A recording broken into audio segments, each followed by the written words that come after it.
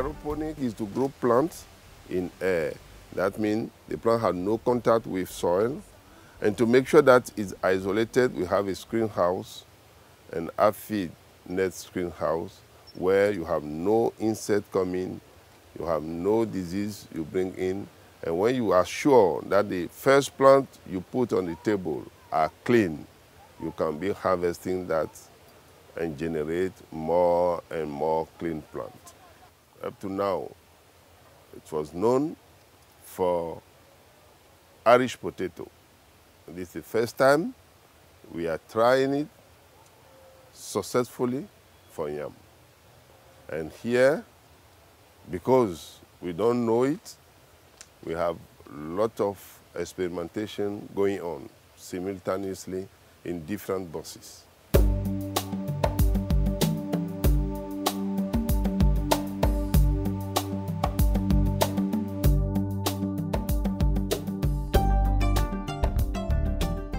This system is a system in which, when you can identify one single plant which are virus-free, you bring it here, you can multiply, you keep it here, you'll be cutting vine, using them for multiplication of virus-free plants. Yes, when you go back to the field, you get nematode on the tubers, but the level of infestation will be very low.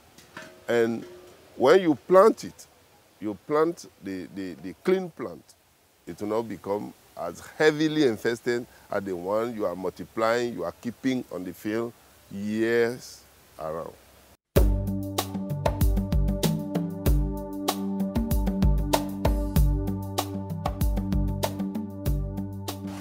The daily maintenance takes the format of, first and foremost, when we come in the morning, we'll first check if the leg disinfectants are still available to ensure that whomever is coming in does not come in with any bacteria with their feet. Considering they are coming from different places, we ensure the lab coats are clean, that they are going to put on before they come in. Then once inside, you check the sprinklers, because most of the time it is possible for the machines to be working, but the sprinklers within the buses are not functioning. So we check to ensure that all the sprinklers are functioning, and also ensure that the nutrient gets to all the corners of the tables. Once that is done, we check to ensure that the plants that are growing are actually twined around the rope given to them, not flowing on the tables freely. Then once that is done, we also go back and check the level of nutrients remaining in the tank, so that we don't come back the following day and see that there is no more nutrients and the plants now are suffering because of dehydration. Then we also check the environment, check is the temperature hot. If it is hot, we look for a way to calm the temperature down, either by watering the floor of the aeroponics with normal water, or using a part of the nutrients to make ice block, which is placed back inside the nutrient tank. So with that, basically you have checked and done the daily routine work.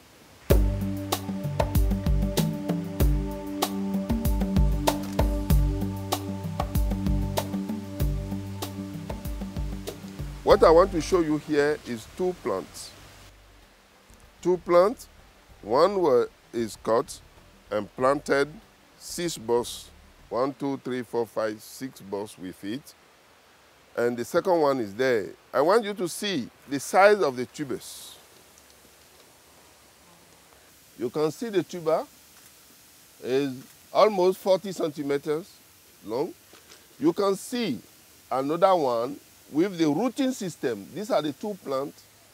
They are still there. First March now, they'll be 2 years old, 24-month-old plant. Like I said, the aim is not to produce big plants. A tuber like this is enough for us. And these are generated from vine we cut here.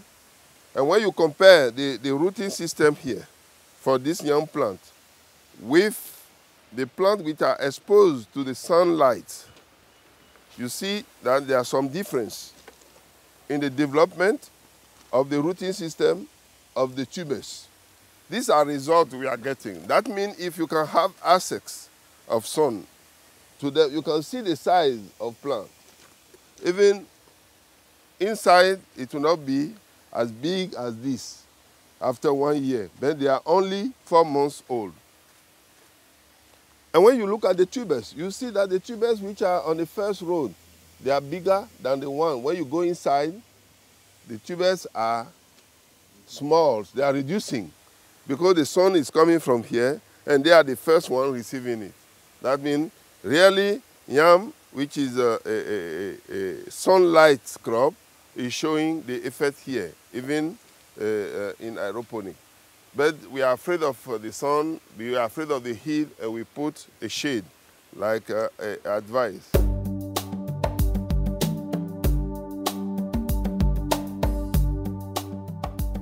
This is the white yam, rotundata. I want you to see another one here is the water yam. This is a lata. Clearly, you can see from the leaf.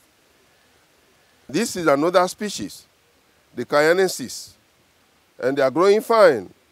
All these were vine cutting. This is the Bulbifera, the area tuber, and they are also growing fine. But they are developing less than the Cayennensis and less. We couldn't be successful with Dumetorum. Anytime we cut and plant, they die.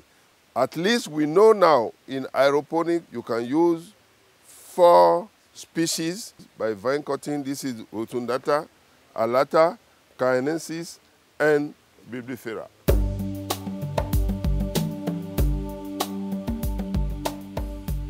We also have a student, a PhD student, trying different combination of the variety, the hardening, and even when you produce the vine outside, and you hide it outside, and you bring it in the aeroponic.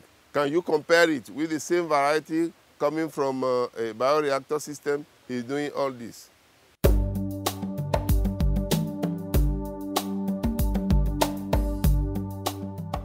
Here we have 4 types of fertilizer we are using. When you look at it visually, you can see that this is doing better than all the rest. We have some technical problem here also, because some of the pumps are not running the way we want it.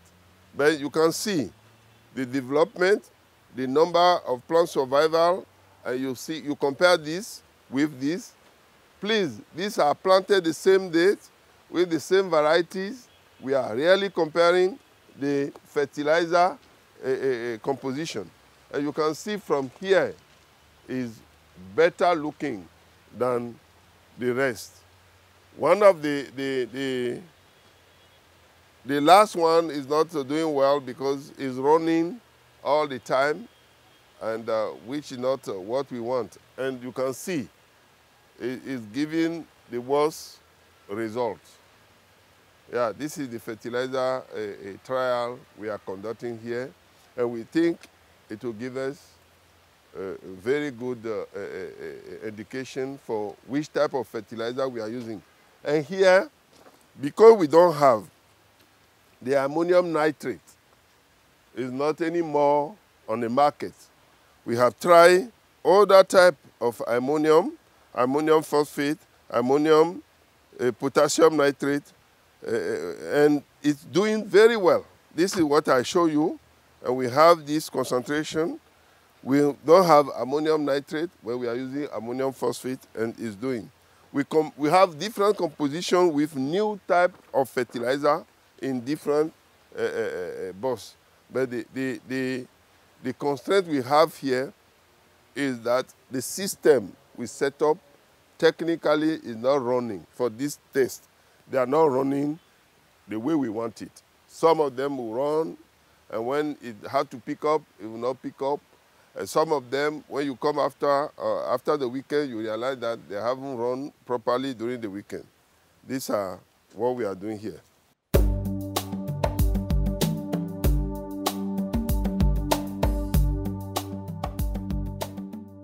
The challenges is are that machine. If the machine is not working properly or you are not pumping the water, it affects the plant. So for the maintenance, you have to make sure that the machine they are working properly. So there is a lot of problem we are facing in terms of survival of the plants. So there is a lot of challenges in terms of temperatures, the nutrients, the supply. So we are still going through research.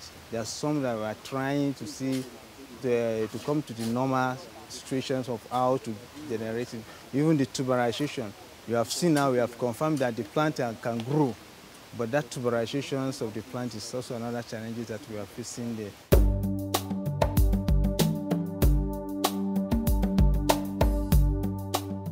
People say it's expensive, but they don't see the value, the advantage.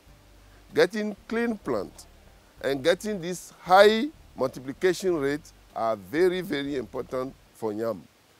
And here now we are in January and yam is green here. That means you can grow yam in aeroponic all the year round. You have no constraint in producing your seed.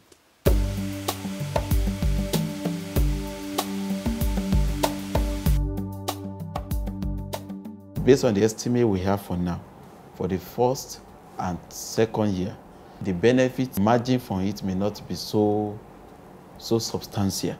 In other words, there may not be a break-even in the first, second year. But we believe subsequently, maybe after the third or the fourth year, there may be a break-even. If we are able to get the build capacity, I mean local capacity for the running of aeroponics, then the cost will be reduced. And if these materials can be sourced locally. And again, the benefit of having disease-free plant cannot be overemphasized. So as we go on, we discover that this will actually solve the problems of farmers in getting disease-free plants, and number two, and from getting high ratio propagation material in yam production.